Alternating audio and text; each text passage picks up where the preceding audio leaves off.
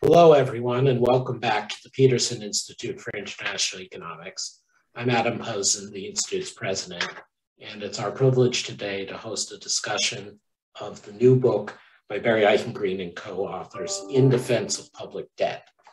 Clearly, this is a topic of which the Peterson Institute, our cousins at the Peterson Foundation, our surrounding officials and friends in Washington and throughout the world are very curious about.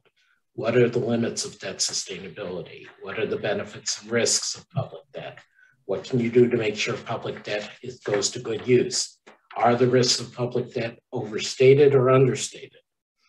Barry and his co-authors have written this new book, In Defense of Public Debt, arguing the government's ability to issue debt has played a critical role in addressing national emergencies right up through wars and pandemics, as well as funding essential public goods. In these ways, the capacity to issue debt has been integral to state building and state survival. Public debt securities have contributed to the development of private financial markets and through this channel to modern economic growth. I think most of us would agree with those characterizations, but Barry, as always, brings a wealth of not just economic insight, but insights from history and political science to this discussion. And we have similarly wise and wide-ranging discussants of the book to come. So please let me introduce the speakers and then we'll get right into it.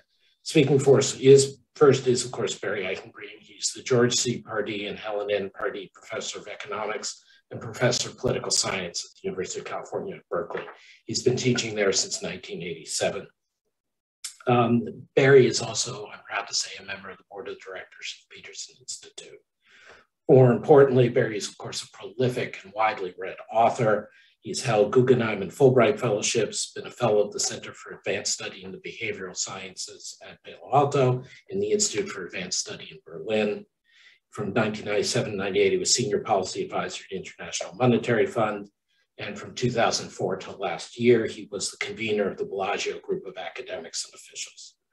His most recent book is the one we discussed today, but of course, his other books include Golden Fetters, which was a complete and important rethinking of the international monetary system, and his book a year or so ago on populism. Barry will be followed by our colleague and friend Maya MacGuineas, who is the president of the Bipartisan Committee for a Responsible Federal Budget. She has been leading that organization for a long time, and in the spring of 2009 for Variety, she did a stint in the Washington Post editorial board. Previously, she's overseen a lot of the committee's projects, including the committee's Fiscal Institute, Fix US, a project to better understand the root causes of our nation's growing divisions and deteriorating political system, and a new project on the future of economy, technology, and capitalism. Maya has also previously worked at the Brookings Institution and on Wall Street. Following Maya will be Anne Gelpern, a non-resident senior fellow at the Peterson Institute and professor of law and Anne Fleming Research Professor at Georgetown School of Law. She writes about government debt and financial regulation, co-directs the Sovereign Debt Forum, and has contributed to multilateral non-governmental reports on financial reform and sovereign debt management. Earlier this year, she and co-authors released a groundbreaking study of Chinese debt contracts and the international sphere to sovereign borrowers, which continues to have repercussions to today. Finally, speaking today is Peter Orszag, who I'm proud to say is also a member of the board of the Peterson Institute. He is the Chief Executive Officer of Financial Advisory of Lazard, having taken up that position in June 2019. Prior to that, he was Lazard's head of North American mergers and acquisitions since July 2018 and global co-head of healthcare since November 2016. He came to Lazard from Citigroup, but prior to that served as director of the Office of Management and Budget in the Obama administration from January 2009 to July 2010. And he was director of the Congressional Budget Office from January 2007 to December 2008. In these capacities as a policymaker and in serious writing before and after those policy roles, Peter has been a major influence on fiscal policy. We were delighted to publish his co-authored piece with Robert Rubin and Joseph Stiglitz earlier this year on a new approach to worrying about interest rates and fiscal policy. So we have a variety of views, a plethora of experts, and I am very excited to ask Barry Eichengreen to present his new book, In Defense of Public Debt. Barry? Adam, thank you for the kind introduction, for assembling this amazing panel. It's a special pleasure for me to speak under the aegis of an institution with which I've been involved for like 25 years. So we go way back. If you are of my vintage, you will be aware that there has been something of a sea change in views of public debt. Maya will probably remind us that the Committee for a Responsible Federal Budget dates from 1981, I believe, marking the fact that there was widespread concern at that time about government overspending and fears that public debt was on a dangerously unsustainable path, worries that found themselves into the Maastricht Treaty on Economic and Monetary Union, into the 1990 US Budget Enforcement Act, for example. Both measures were indicative of widespread worry that government spending and government debt were dangerously out of control. A consensus that wobbled, at least in the face of the global financial crisis, which occasioned the $787 billion Obama stimulus, which caused federal government debt in the hands of the public to shoot up from 36% of GDP at the beginning of 2008 to 53% of GDP at the end of 2009. The proportionate and absolute increase in debt to GDP ratios were even larger in the cases of European countries, such as Ireland, that had to fix broken banking systems. But once recovery from that crisis was clearly underway, governments turned back toward austerity, and the events of 2008, 2009 could be dismissed as no more than a temporary deviation from fiscal orthodoxy. Then, of course, came COVID-19. We have seen governments running unprecedented deficits and accumulated debt to GDP ratios that are unprecedented in peacetime. So the US federal deficit, the last time I looked, was 13% of GDP. Debt in the hands of the public now exceeds 100% of GDP. Similar trends are evident elsewhere, including in, of all places, Germany. Euro area wide debt is more than 100% of GDP, just as in the United States, and far above the 60% reference value in the Maastricht Treaty and its successors. And something similar is true around the world. So I snatched this figure from the IMF's latest fiscal monitor. Caution about the vertical axis being different for the three categories of countries, but varying vertical axes notwithstanding, you can see the clear upward trend in the debt to GDP ratio, not so much in the interest expense as a share of GDP, something to which I'll return momentarily. So the two questions prompted by this recent experience is this change, apparent change in attitudes and practices, justified, and will it last? Will it persist? Justified, the answer clearly to my mind, and I think most people's, is yes. Extraordinary circumstances justify extraordinary action, and the global pandemic has been an extraordinary circumstance. Government that does not respond to this kind of public health and economic emergency by mobilizing all available resources, including resources that can only be mobilized by borrowing, will not long retain its legitimacy.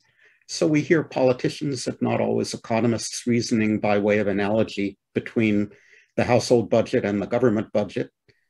Just as a responsible household should live within its means under normal circumstances, so too should a responsible government. But To repeat, a government that doesn't borrow in order to provide essential services during a deadly pandemic would be accused of dereliction, and rightly so, just like parents who refuse to borrow to obtain life-saving surgery for a child. Indeed, we've seen this throughout history. We've seen states and rulers borrowing to meet emergencies, where the principal emergencies in question have been wars. Rulers have borrowed to expand their domain, but to defend it and survive. Borrowing to mount a sturdy national defense strengthened the state in the material sense of repelling invaders, but also in a political sense, because a state that provides a sturdy national defense gains legitimacy in the eyes of its public. So it follows that Europe was the public debt pioneer because war has been especially prevalent throughout Europe's history. There have been so many, literally hundreds of princely kingdoms and territorial states butting up against one another, reflecting Europe's political geography, which in turn reflects Europe's physical geography, with mountain ranges and river valleys dividing the continent up into small territorial states, unlike, say, China, much of which is a great plain with unified, ruled by unified political dynasties, not subject to war as the normal state of affairs. So the talk today, if not, and not the book, the talk anyway, is Eurocentric, because public debt history is, in fact, Eurocentric. From the start, sovereign borrowing, we talk about public debt and sovereign debt more or less interchangeably. Sovereign borrowing was subject to commitment problems. The king, or the sovereign, was the supreme earthly power and the embodiment of the state, as Louis XIV famously reminded his subjects. But the sovereign's unlimited power ironically limited his ability to borrow, since there was nothing to prevent him from reneging on his debts. So sovereigns could borrow only for short terms and at high interest rates until checks and balances on those sovereign prerogatives were successfully put in place. Sovereign debt began its rise to modern levels, and borrowing costs began their fall to modern levels only with the creation of representative assemblies in which the creditors sat, in which those creditors were empowered to oversee tax collection, approve increases in spending, and authorize debt issuance. So we saw those representative assemblies develop first in compact city-states, where you could get the creditors and other representatives together in a room, and then in certain territorial states like the Netherlands and England. And I show you on the right how Dutch sovereign borrowing costs came down over the century and a half during which this political revolution took place, and during which sovereign debt came to be recognized as an obligation of the state rather than of the individual, the mortal individual occupying the throne. There were also economic preconditions for the rise of sovereign debt. So if you've been following the debate, you're well aware of R minus G, of the importance of the difference between the real interest rate on sovereign debt and the rate of growth of GDP. At the same time, real interest rates were declining rates of economic growth in Europe, and its overseas offshoots were going up as a result of the commercial and industrial revolutions. So I show you at the right the choppy but steady decline in R minus G over the century plus leading up to World War I. So there is a sense in which modern public finance and modern levels of public debt are corollaries of modern economic growth.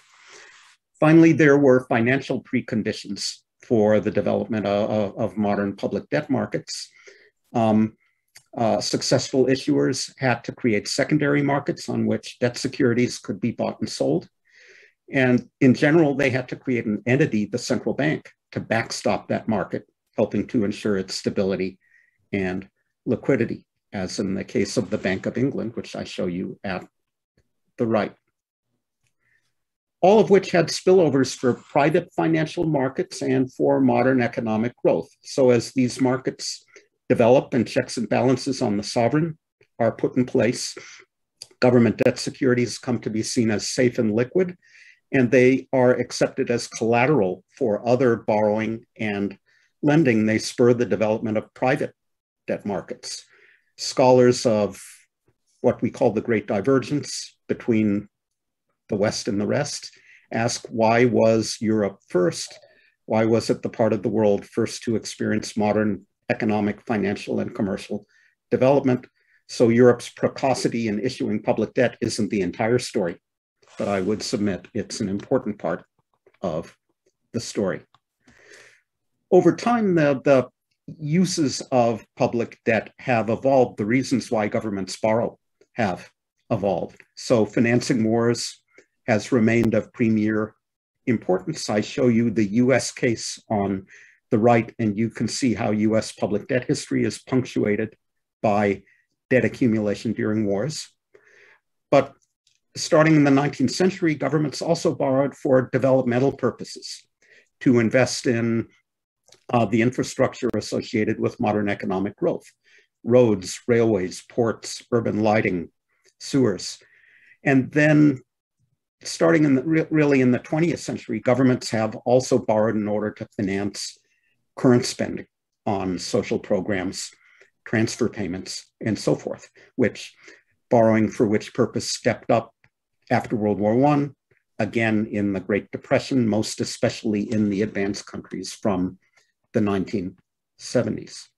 So I would argue that borrowing to finance infrastructure investment made sense. The headline here alludes to the current debate over this question in the United States, but borrowing to finance transfer payments less obviously makes sense. That's something that has to be explained and that we try to at least partially explain in the book. Governments borrow to finance current spending on social programs and transfer payments because demands for those kind of expenditures rise at the same time when revenues fall. We see that pattern because of political fractionalization. In a fractionalized political system, each political faction has just enough power to defend its preferred social programs, but not enough power to enforce cuts in spending on the preferred programs on others. Mansur Olson's logic of collective action, or Ricardo Hausmann's fiscal common pool problem, if you will. And I think this tendency to borrow in order to finance current spending is aggravated by political polarization and electoral uncertainty. Politicians push for more spending on their favored programs when in office, revenue constraints notwithstanding, since they may be in a weaker position to push such spending later when they're out of office. And the more polarized the polity, the more their preferences differ, the more they will push.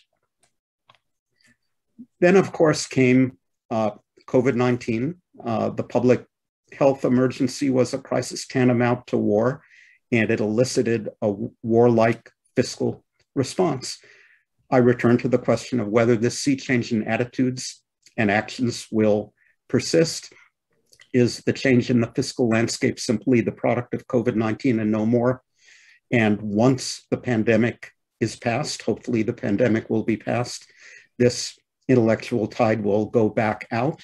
Shouldn't we expect the status quo ante, namely old attitudes cautioning against excessive debts, to now resurface? Maybe this is what we're already seeing in the US Congress. I would argue that the change in attitudes predates COVID-19. There was already much discussion in the economics community about the costs of premature austerity after the global financial crisis. Thomas Piketty had already raised consciousness about inequality.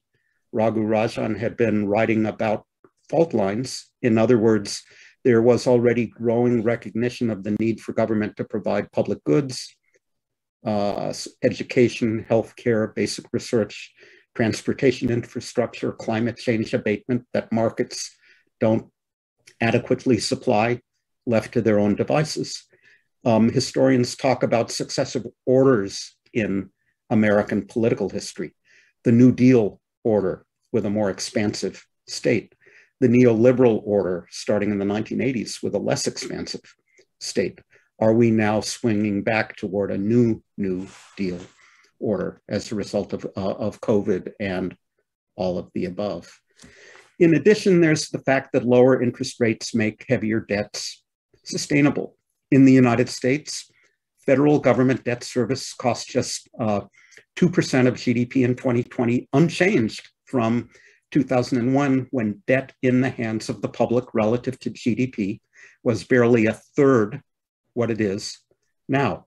And interest rates on public debt are lower, not only in the United States, but across the advanced country world, and by historical standards in significant parts of the developing world as well. The question being whether these low rates will persist. Everyone is entitled to their answer, but that answer should depend on why everyone thinks rates are low. Are they low because of the high savings of Germany, Saudi Arabia, fast-growing emerging markets such as China? Are they Mr. Bernanke's favored explanation? Are they low because of the shift from manufacturing to services and from factories to digital platforms, which are less investment intensive? Mr. Summers' preferred explanation. Are they low because of growing inequality and high savings rates of the wealthy? We can well imagine that a number of these factors could now begin to reverse. And if they do, governments will be faced with difficult choices. I remind you here of the basic equation we economists use to analyze debt dynamics. The change in the debt to GDP ratio over time, D, is a function of the primary surplus net of interest payments run by the government relative to GDP. It's a function of the inherited debt multiplied basically by the interest rate, growth rate differential, and it can be affected by debt management operations and defaults and so forth, all of which go into the so-called stock flow adjustment. So in the book, we use this decomposition to look at a number of successful debt consolidation episodes. And what we learn is that historically, high debts have been brought down mainly by the ability of governments to run primary budget surpluses over long periods of time. So I show you the amazing history of Great Britain after the Napoleonic Wars, when it brought its debt to GDP ratio down from 200% of GDP to 30% of GDP by running primary budget surpluses over an entire century, persistently for 100+ years. Or the United States after the Civil War, which basically extinguished its federal government debt by running primary budget surpluses for half a century, except for a couple of years during the Spanish-American War. We look at experience after World War II, when some people say that public debt consolidation was achieved purely through fast growth and financial repression. Not true. Primary budget surpluses were run persistently for a quarter of a century by a wide variety of different countries. Can it be done now? We live in a different political environment. More extensive franchised, more polarized political systems. So sometime back, Ugo Panizza and I looked at looked for countries that were able to run primary budget surpluses as large as 5% of GDP for as long as 10 years. And we found only 3 very special circumstances. A country which discovered massive amounts of oil and gas in the North Sea and socked a lot of the revenues away in its sovereign wealth fund, Norway.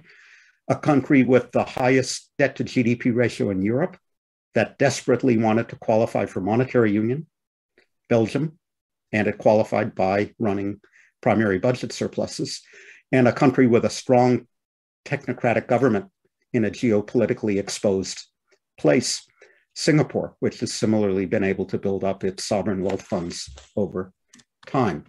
These are not normal countries from a political economy standpoint, in other words. So can it be done now through surprise inflation, on the other hand? So there's some economists like my friend Charles Goodhart who argue that debts will be inflated away as they were, I show you here on the right, in Weimar, Germany. I'm skeptical. Investors are going to adjust their maturities.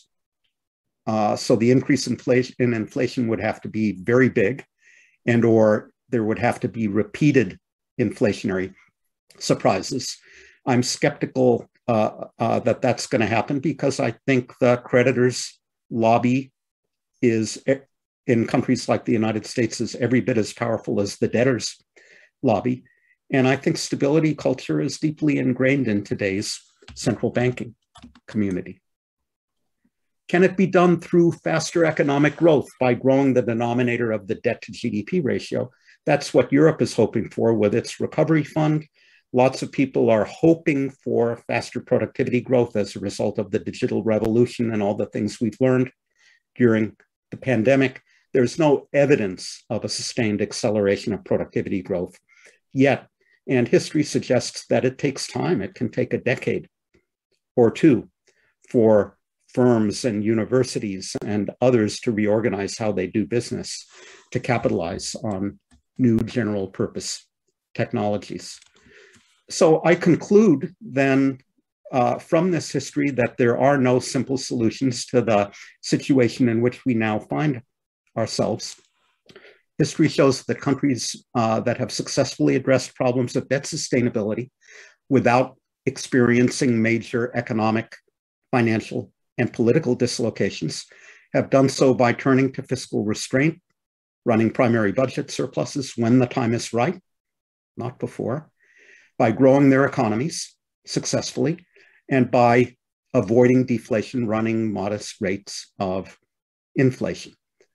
And failing to address the problem from all 3 angles can be a recipe for disaster. So that's where we conclude. I look forward to reactions. Thank you, Barry.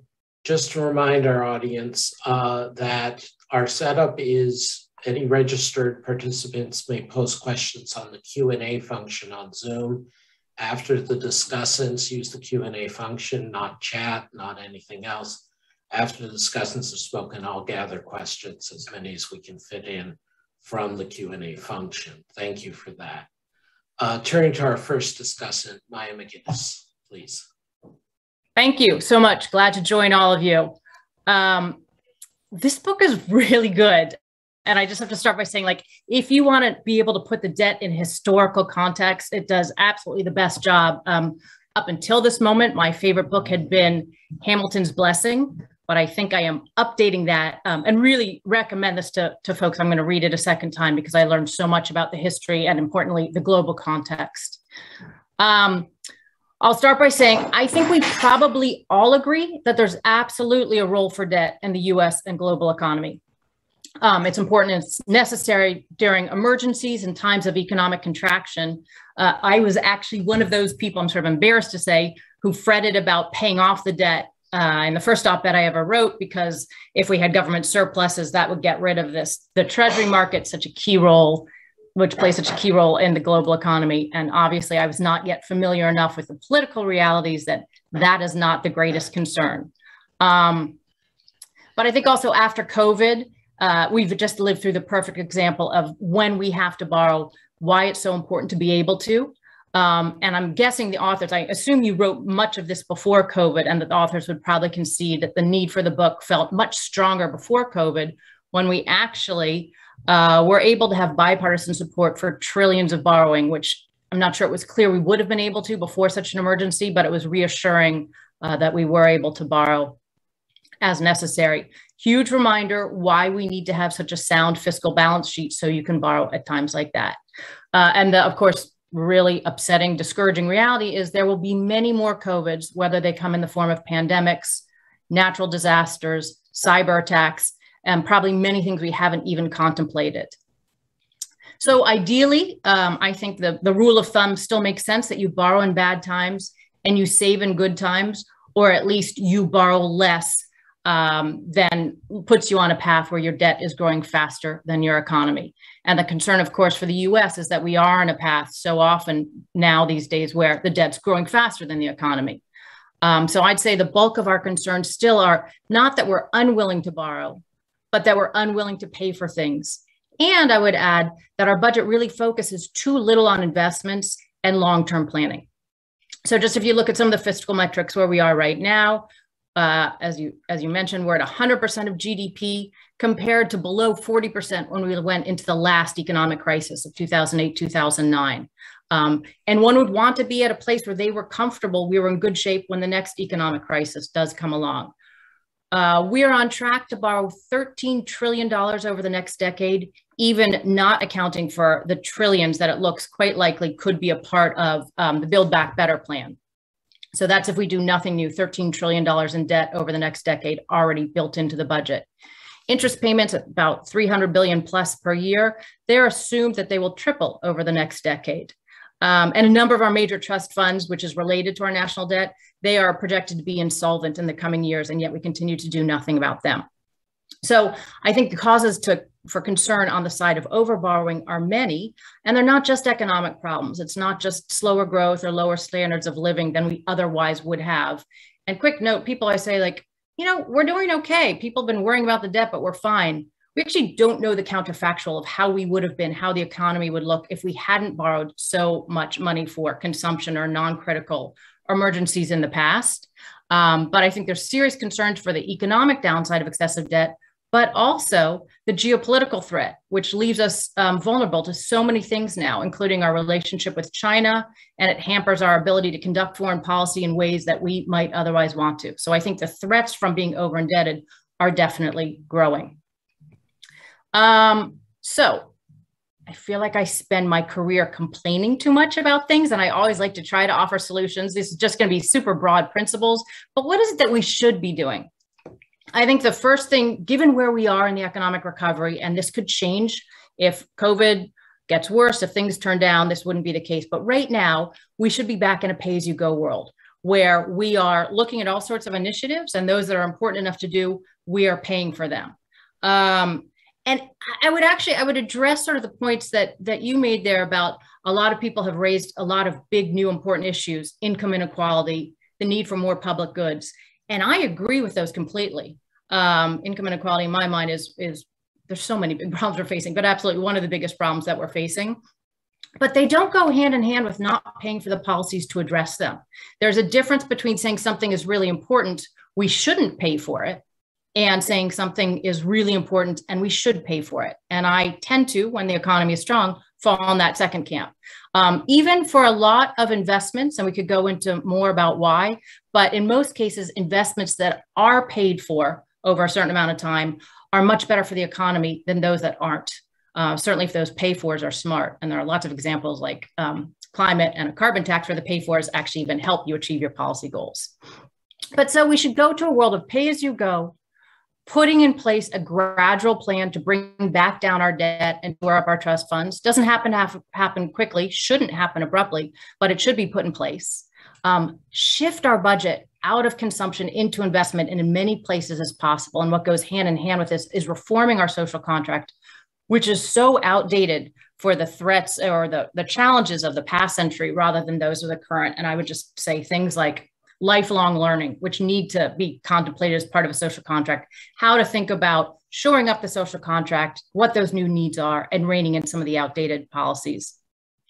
And finally, reforming the budget process, because I think every one of us should be kind of outraged that we don't even have a budget or a blueprint in plan for the budget right now.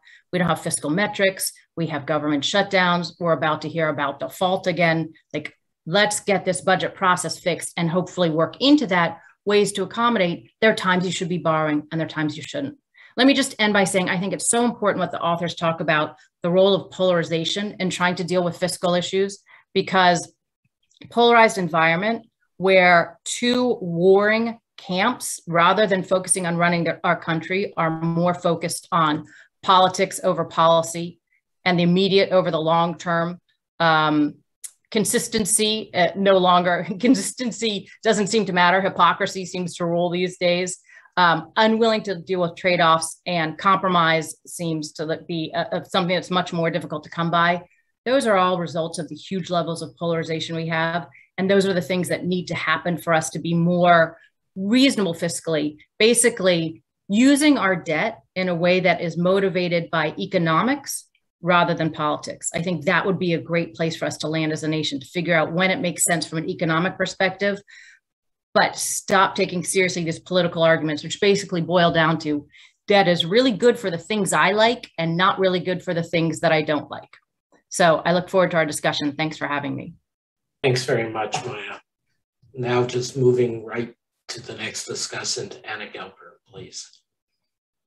So thank you very much for this opportunity. It's a wonderful book, and I am honored to be part of this early discussion. There is so much in here. It's a wonderfully rich story with the kinds of institutional details that lawyers like me love to sink our teeth in. I am not an economist, so I don't really have a very strong or remotely informed view on too much or too little debt.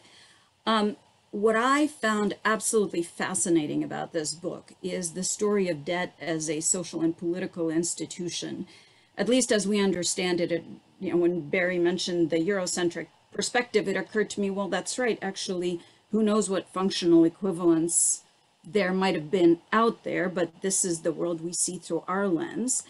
And to me, really, the most interesting and important part of the book is the painstakingly told story of the institutions that make up the debt ecosystem.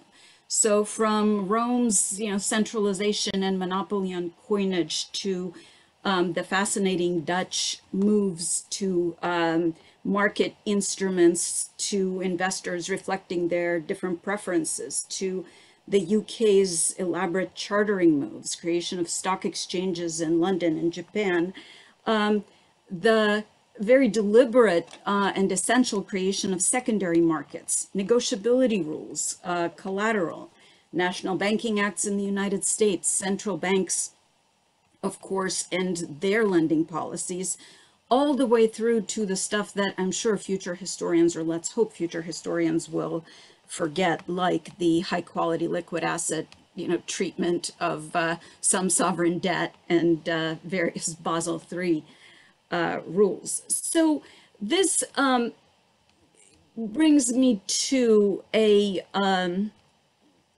of puzzle that I've been struggling with for a while, and this draws on a paper that's a short essay that Ugo Panizza and I are coming out with, and that is, economists in particular tend to frame sovereign borrowers as kind of defective corporates, right? So they're kind of like corporate debtors, except they can't commit, right? And therein lies the problem. So from that perspective, the key attribute of sovereignty is immunity from contract enforcement. And that is surely right. But it also makes us forget that these commitment challenge debtors also charter their creditors. They charter the stock exchanges, the corporations, the banks, the investment funds. They regulate them. They make the rules for the market in which the debt trades. So this other attribute of sovereignty, authority to make and enforce the rules, and then to negotiate market access terms with other sovereigns, again, HQLA comes to mind, is something that seems to just make episodic appearances in the literature. And I think this is where this book actually has so much more to add to what's out there already.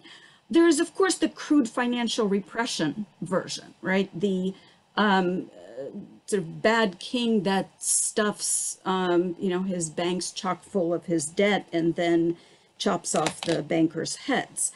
But financial repression is just one extreme, right, of a very broad and complex governance spectrum. Markets are not naturally occurring phenomena, and creditors, are not purely free and all-powerful, just like, cotton doesn't grow itself. So to me, the interesting question here, again, is the looking at how sovereigns project authority and negotiate authority among themselves, so that, you can do what the United States did, let's say in the 14th Amendment, and in one sentence say the validity of our public debt shall not be questioned, and in the very next sentence repudiate Confederate debt and live to tell the tale and become the world's premier safe asset. So this opportunity, I think, to move beyond the contract design frame, the all-encompassing focus on immunity, on creditor coordination, is particularly important now. I mean, yes, of course, contract design is interesting and important. Frankly, I found the the consoles as a means of getting around the usury prohibition to be a far more interesting move in some ways than all the talk on collective action clauses we've been having for 20 years. All right, so this broader set of questions about market design, about safety valves and safety nets, right, is particularly critical now in a world where the boundaries between, public and private are fuzzy. Witness the discussion about the China Development Bank. Is it public? Is it private? Who cares? Domestic and external, where I think the book is especially strong. Liquidity and solvency, the perennial fuzzy boundary. So this is an interdisciplinary project, a historical, political science project, one that, as Maya said, really requires us to revisit the particulars of the social contract. And I think it couldn't be more timely. And I'm just delighted that here we are and this book is here. So thank you. Thank you, Anna. Finally, let me turn to Peter Orszag. Thank you, Adam, and thank you for having me. I will try to be brief as the final speaker, make 5 points. Before I do that, just very quickly on the book itself, because I wanted to share in the applause, a fantastic tour de force on the history of how public debt markets, sovereign debt markets developed. My one quibble would be, I think it's very challenging to fit into one book an elaborate discussion going back centuries of the development of public debt with a nuanced discussion of the debates that are happening in real time today. And the book does a little bit of both, but it's a fantastic treatise, especially on the history that is difficult to get anywhere else. Okay, 5 quick points. First, I think discussions like this about our current debate are missing one big thing, which is the size of the shift in the fiscal impulse that is occurring as we speak. So if you look, for example, at the Hutchins Center fiscal impulse metric, that is how much is fiscal policy in the US adding or subtracting to economic growth? In 2020, depending on the quarter, it was between 5 and 15% positive. We're already in a zone where it is projected to swing to the negative 2 to 5 percentage points. It's not surprising when you add a lot of stimulus to or support to the economy, and then that gets withdrawn, that flips quickly. But quoting backward-looking metrics of the size of the fiscal expansion without noting what's happening going forward, I think can give a misleading impression of exactly where we are. And I'm happy to talk more about that. Second, with regard to what we should do going forward, there is one risk that dominates every other risk, well beyond the risk of fiscal implosion or negative debt dynamic, and that involves the climate. We are at a critical moment over the next 10 to 15 years on the carbon transition. Anything that we can do, whether it's R&D or additional government investment to help spur the transition away from fossil fuels, is absolutely worth borrowing for, even if it's not, even if there's not a financing source other than government debt, by, I think, a wide margin when you look at the relative risks involved. So I put one category above all others, including traditional infrastructure, given the risks that we face today. Third, I wanted to highlight, Adam mentioned the paper that I did with Bob Rubin and Joe Stiglitz for the Peterson Institute earlier this year. I think there are 2 or 3 key points there that are relevant here. One, very importantly, is the observation that there is no clear threshold that one can identify that is a, don't go here zone for fiscal policy. And the attempts that have been made to impose one come off increasingly as quite artificial. The Maastricht Treaty limits of 3% and 60% as a particularly salient example. The 3% was made up by 2 French finance ministry bureaucrats with no real logic behind it other than 3% seems good. And the problem with any arbitrary metric is that its very arbitrariness undermines its credibility. And so unfortunately, we are stuck. I know everyone wants an anchor or a target, but we are stuck with the reality that we don't know. And we can talk through what the consequences of that may be. Fourth, and despite what has been said before about polarization, there is a pathway forward for those who are concerned about fiscal rectitude over the long term. And it involves the fact that the Social Security normal retirement age is increasing as we speak. This is a fact that no one seems to talk about, but things that are put in place far in advance and that take effect gradually survive even highly polarized environments. And again, the fact that the normal retirement age is increasing up through next year gets zero public attention, zero political attention, zero legislative attention, even in today's highly polarized environment. And it opens up a pathway for those, and this is something that Bob Rubin and Joe Stiglitz and I also spoke about, that if you're worried about the fiscal future, you can put some buffer zones in, tilt many of our longer term entitlement programs towards fiscal balance, with the acknowledgement that if the world turns out differently in the future, that could be undone. But the key to doing that is to make the future adjustments gradual and small enough each year that it's frankly not worth anyone's while to undo them. When you create big fiscal cliffs with things that are expiring that are very dramatic, that is when the future Congress or the future political system does tend to act. Final point, I think the past history of Chicken Little around the debt limit in the United States has led to a remarkable degree of complacency in financial markets and in most of the media about the next month or month and a half here in the United States. I personally do not see any pathway currently to an increase in the debt limit actually occurring because it requires, at least under the pathways that have been put forward, 10 Republican votes. And I have a hard time seeing how those 10 Republican votes materialize.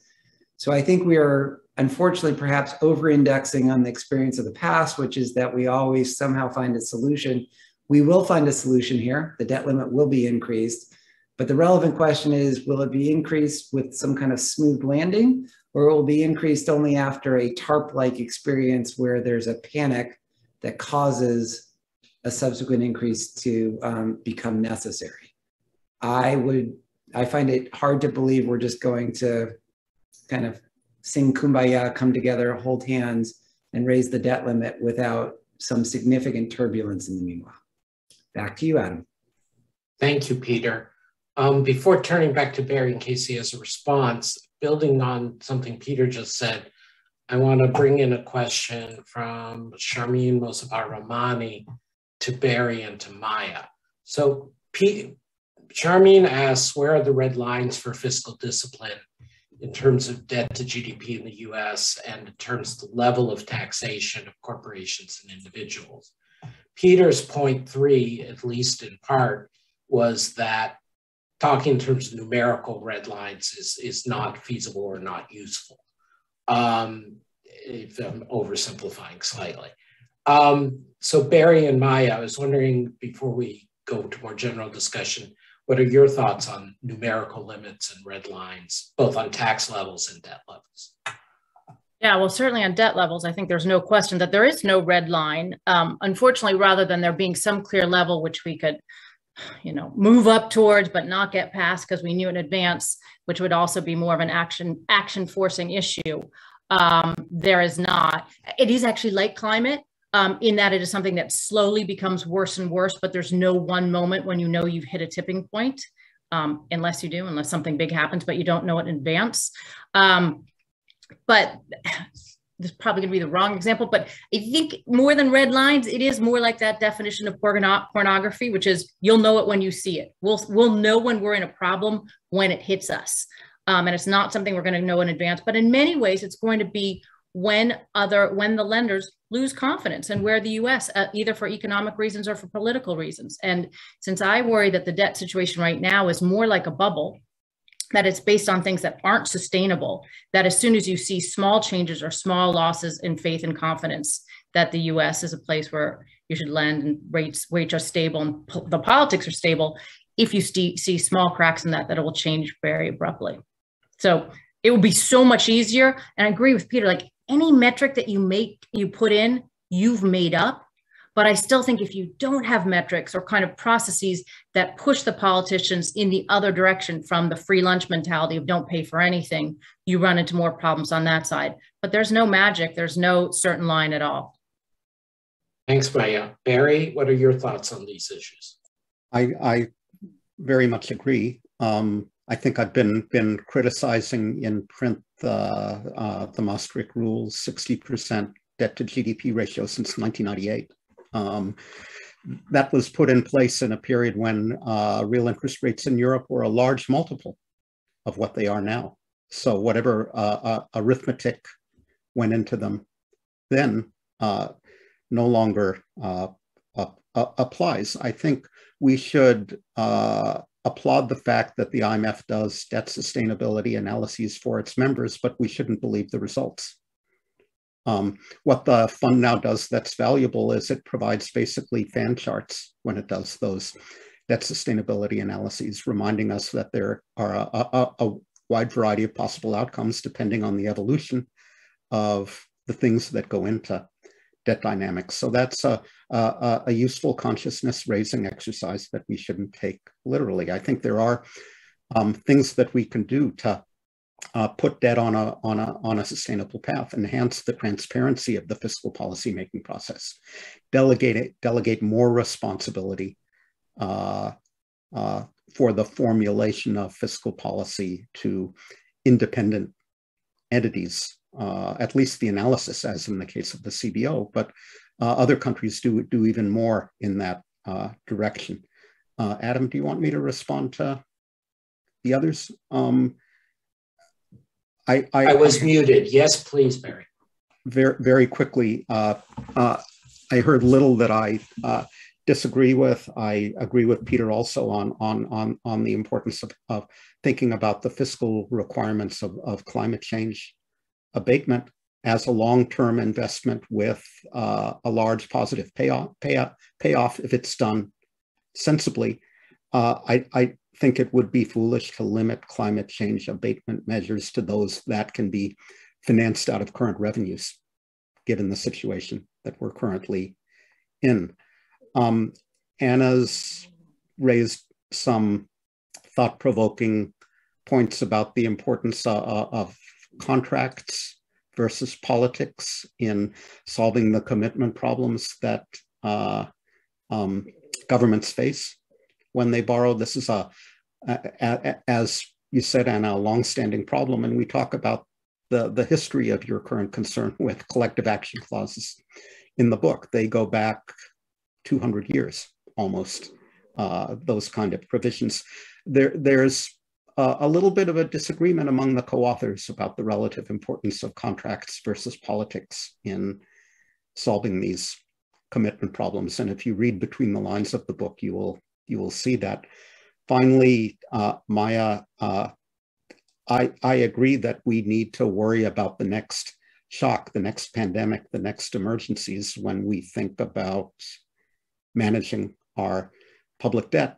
And while you were talking about that, I was reminded of the two last sentences in the book, which read, "Enduring states are those that cultivate and, where necessary, restore their capacity to use debt finance, and that have the foresight to do so in advance of when it's needed. They will need to do some restoring now." I almost meant to quote that, to read that out in my comments, because it's so good, such a good end. Okay, thank you. We have limited time left, so I'm going to gather a couple questions. Just to tell our audience for future reference, if you put things on the chat, I'm not going to read them. You have to put them on the Q&A. Thank you. On the Q&A, our former colleague, German Zettelmeyer, writes, "Barry, referring to your last slide, does managing down the debt, but not too early, require some sort of fiscal framework or fiscal rule, or can this be achieved solely through discretionary policy?" The things you just said relate to that, but I'd like to get a sort of more pointed answer on that. And then a second question that I'll say to the group from Christopher Orszag. Do you see political will to support medium-term fiscal consolidation following recoveries from recession? And this goes to, I think, everybody. I mean, we can all talk about that there's multiple ways to do it, and Barry gave specific examples like Belgium and Singapore at certain points. But what does achieve political will, or does it exist to get consolidation, short of an IMF program, of course? So Barry, first on the fiscal rule question from Zettelmeyer, and then more generally on the question of political will from Orszag. So for Chairman, you asked about fiscal rules and fiscal frameworks. Those are not exactly the same thing. So you can put in place a framework for thinking about debt management and debt consolidation without going as far as the European Union has done, putting in place a rule where you have to eliminate 2% of the difference between your current debt and the target of 60% each year. Seems to me a framework for thinking about what is sustainable debt given real interest rates and real growth rates and initial conditions makes a lot of sense, but a hard and a rigid rule, arbitrary rule, as Peter put it rightly, I don't think makes sense in that context. And of course, what we're going to have to do, how this will all play out, will critically depend on whether interest rates stay low or not, and when they begin to rise, as you put at the end of your question, Chairman. At the I guess it was Chris's question about what is do we have the political will to do the necessary? Depends on what country you're talking about. I infer you're asking about the United States. And again, I think what Peter described in terms of the debt ceiling debate probably applies more broadly. Do we have to run into the wall before there is the kind of broad-based political will to do the necessary, or can we begin to move in that direction in advance, one can hope. And Maya, Peter, any comments from any of you on this issue of when there's will to do what's necessary? Sure, I'll answer the political will question, and the answer is no. There is no political will to do the right thing, to pay for things, to cooperate, to compromise. That's back to this really important point of the more polarized we are, the harder an issue like this is.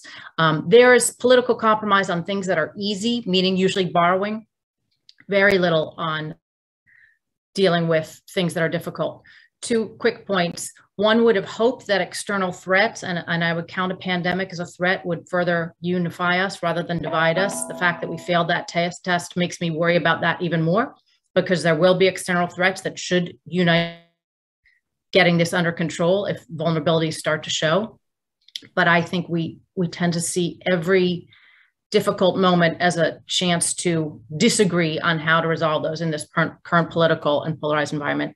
The final thing is, what I'd ideally like to do is have a lot of emergency stimulus measures ready to go out the door, but also have tied with them long-term offsets.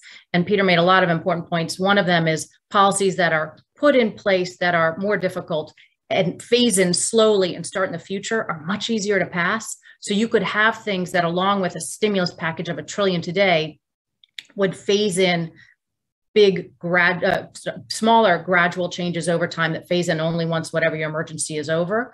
I don't think we have the political will to do that either. But I really liked Barry's point that as frustrating as it is, I think we have to automate some of these hard choices, either by outsourcing them or using kind of automatic triggers for things that go into place, because politicians are unlikely to make any difficult decisions these days. Thanks. Anna or Peter, anything you'd care to say? So my reaction is, and it's very much informed by the book, is that governments tend to be far better at solving these problems by creating new creditors and new debt contracts out of thin air than by reducing the debt. And that even over the long term, I think that the commitment challenge in some ways is becomes more interesting if perhaps attenuated. So I think it's the belief in the availability of liquidity and the continued capacity of some governments, at least, to engineer our way out of, be it a debt limit or what looks like an oncoming crisis, that seems to be far more likely. Now, if we use the time well, then it becomes an optimistic story. But I just don't know. But I'm not an economist, so I don't have to. You are not an economist, you probably know better. But Peter, despite your formerly being an economist. I will just end not directly by answering that question, but with a note of optimism.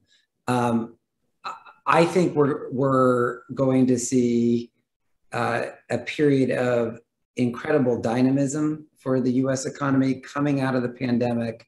And as the carbon shift occurs, we're already seeing some early signs of that the pandemic is causing business models to be shaken up and new businesses to start, and a lot of innovation. So I take Barry's point that we don't have, I think he said, sustained proof yet of higher productivity. I agree with that.